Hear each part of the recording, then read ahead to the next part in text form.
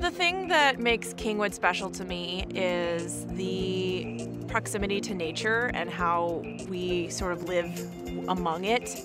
Just a mile away, I can take a jog and be right by a river and see wildlife and this beautiful pocket of nature just right outside the busy city of Houston. My name is Rachel Logue, and I'm an actress, and I own a theater company here in Houston. I was living in New York for 5 years, doing theater, commercials, and film and stuff. And now I'm back. Me and my best friend decided to start a theater company called Rogue Productions. If I could go to one place in Kingwood, it would be the Kings Harbor area, which is right on the lake. There's a bunch of restaurants, and you can sit outside right on the water, so you can kind of watch the sun go down over Lake Houston. They have live concerts out there sometimes, and it's just really a nice, quiet, relaxing, peaceful place to be.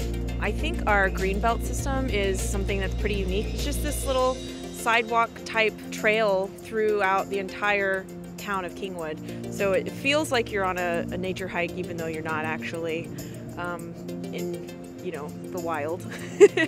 I also like to hit up the farmers market that happens here every Thursday here at Town Center Park.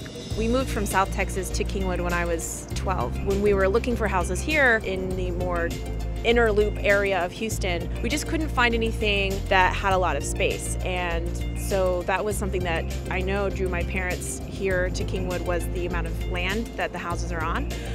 Some of them are older and bigger and more traditional, and then there's some newer ones towards the back of Kingwood that's a little bit more new. But all of them I would say are built for the growth of families. Kingwood has changed, and it has steadily changed, I would say. Nothing too booming. So even though I can see businesses growing and changing for the better, it's still maintaining its sort of hometown, small village feel.